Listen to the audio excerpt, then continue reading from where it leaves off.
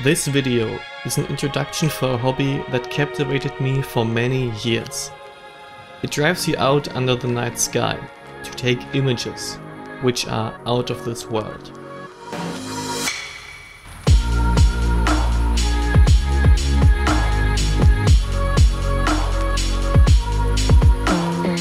Hello everybody, my name is Tim and I've been practicing astrophotography for the last 3 years now.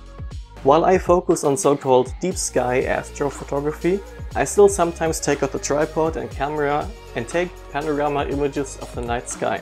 And this is where we begin. The first thing to get started in this hobby, and you can definitely add me for that, are clear skies. And even better, dark skies, which means you have to take at least a few steps, or maybe a few more steps away from the street lights and go to a dark place. And while I'm trying to achieve that, let's go over the equipment I want to shoot with tonight. This video will not be about smartphone astrophotography. I know that there's a lot of great progress made in that regard. But if you want to capture great star fields and later get in touch with deep sky, you won't get around a DSLR or mirrorless camera with interchangeable lenses. But let's start at the bottom. The tripod. An essential tool to keep everything stable and secured. It has to carry the camera, a probably pretty heavy telephoto lens and maybe a star tracker. So probably don't go for the $30 tripod from Amazon. I recommend a ball head to make sure that you can point at any target in the night sky with precision and ease. If you are out on the field, spiked feet can also help. And you can weigh most proper tripods down with maybe your backpack to make them more wind resistant. On the top of the tripod could sit the camera, or even better, a star tracker. It's not a must, but it will enable you to do so much more. Longer exposures, lower ISO and maybe even more exposures of the same target to get in touch with stacking. I will leave a link to a few beginner star trackers in the description. They are really easy to use and they are the stepping stone into deep sky astrophotography. Next up is the camera. I am a big fan of DSLRs, but you can also go for mirrorless cameras, as long as you have full manual control and can swap the lenses. The great news is the camera body does not have to be the great price point. As long as you have a decent lens, you can go with maybe a second-hand camera, $350 and up. The camera should be controlled by a shutter cable, if it can't do that by itself. This way you can start automating the process and avoid shaky images. And now to the lens. Many people think that you need huge telescopes to capture astrophotography images. While that may be true for certain galaxies and nebula targets, I can tell you that you can start out with any focal length. I only have one recommendation. Make it a prime lens. Zoom lenses generally suffer from distortion and vignetting and are pretty difficult to deal with in post-processing. The lenses I recommend are prime 14 to 125 mm, manual focus and aperture. Examples are my Samyang 14 and 50 mm lenses. Especially the 50 mm with an aperture of 1.4 is amazing for untracked images and even filming in the night. If these are your first steps in astrophotography and you want to start out easy but nevertheless get great images, I have one more thing to mention. Even if you get out of the city, light pollution filters can help a lot. There are even clip-in versions for most DSLRs. But for a more creative touch, I have a Starglow filter. With a filter holder in front of the lens, it will make bright stars bigger and enhance their color. Tonight I will take this filter, a star tracker and 2 DSLRs to show you how you can take your first steps in astrophotography. If you don't have a star tracker, you can't expose for as long as you want. The basic 500 rule is a good orientation. That was still on. With 50 mm I can expose for 10 seconds. With 14 mm about 20 seconds. And with 300 mm only about 1.5 seconds before the stars start to trail. So if you don't have a tracker, go for the maximum exposure time before the stars trail and bump up the ISO to get a decently exposed image. And you of course need to set the aperture of the lens to the maximum. In my case this is an f1.4 and you will later see that this will make amazing even live view images through the camera right here, not through this one. the horses are enraged. I understand why. But if you want to invest a tiny bit more in this hobby, a star tracker, even a basic star tracker like this mechanically driven, just with some springs, it's awesome. With a tracker like this, I tried it out, I can expose with 300 mm for 3 minutes maximum. But it's possible, which means I'm able to bump down the ISO, have way less noise in the image, and the aperture is still maximum. That is why I will take this DSLR and this basic, very cheap 300 mm lens to get hopefully a decent shot of Andromeda Galaxy tonight. Definitely try to use a basic shutter cable. Just one like this can help a lot. If you don't have one, maybe go for a delayed exposure. About 2 seconds should be enough. And furthermore, you might hear that this mirror is quite loud. At least I think so. And if your camera has a silent shooting mode, definitely enable that. The mirror shock, as we call it, appears when the camera mirror shakes the whole camera so much while starting the exposure that the stars are just a blurry mess. So silent shooting, definitely the way to go.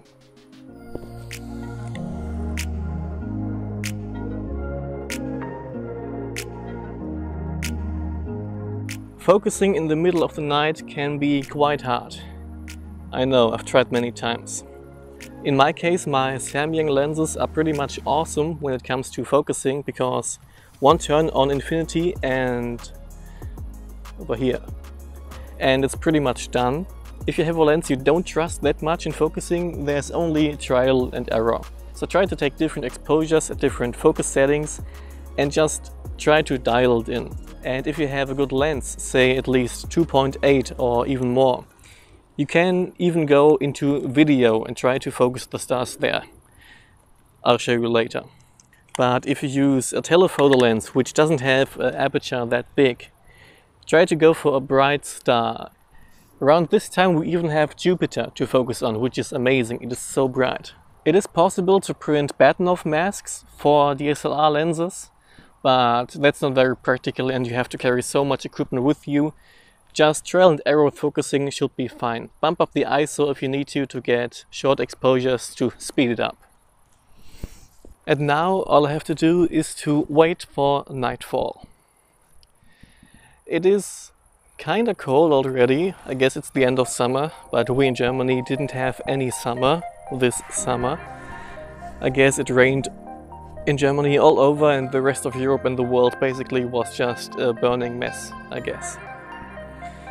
But I guess I have to get home and get a jacket as soon as it's dark.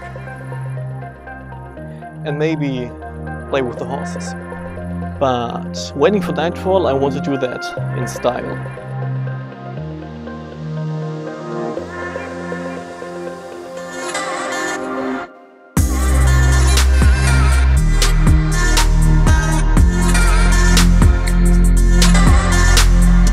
Alright everybody, I just wanted to show you what a good DSLR and a good lens can do in astrophotography. This is handheld and I'm recording a live video.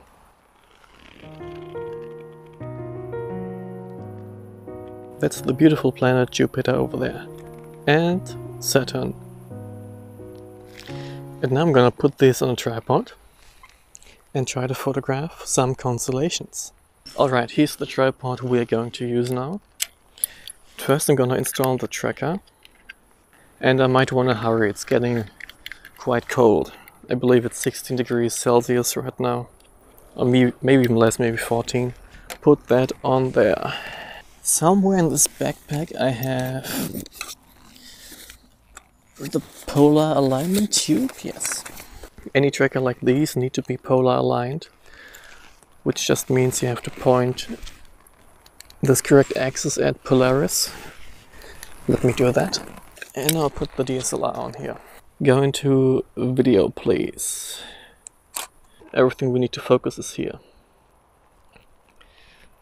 So I'm gonna use the 10 times zoom. Wait. I can actually see the moons of Saturn. This is amazing. But that's not the point today. I want to focus on this. Alright, the camera is on the tripod. And here's the first photographing target of the night. And I'm gonna have to move fairly quickly. I don't want the star on the bottom right to disappear. That's the Big Dipper. Look at this, it's Cassiopeia. And let's see. I wonder if I can actually make Andromeda Galaxy visible in this live view. I highly doubt it, but I will just photograph this first. Alright, I know we can use Cassiopeia to find Andromeda Galaxy. Form a line between this triangle of stars down here. And the bright star in the center. Hop one up, and there it is. I can actually detect this light from Andromeda Galaxy with my DSLR and with this lens. There's actually light from Andromeda Galaxy coming on here. We see this galaxy. Amazing. Alright, Andromeda Galaxy really seems to be a bit tough. And a cold wind is pulling up right now. I'm gonna head home now. But I hope you found this video at least interesting. And that you saw that you don't have to do that much to get some first steps into astrophotography. And with this I'm gonna now pack this in and head home because it's getting cold. As for me, my name is Tim, I'm an Astro Addict. I wish you clear skies and may the night be with us.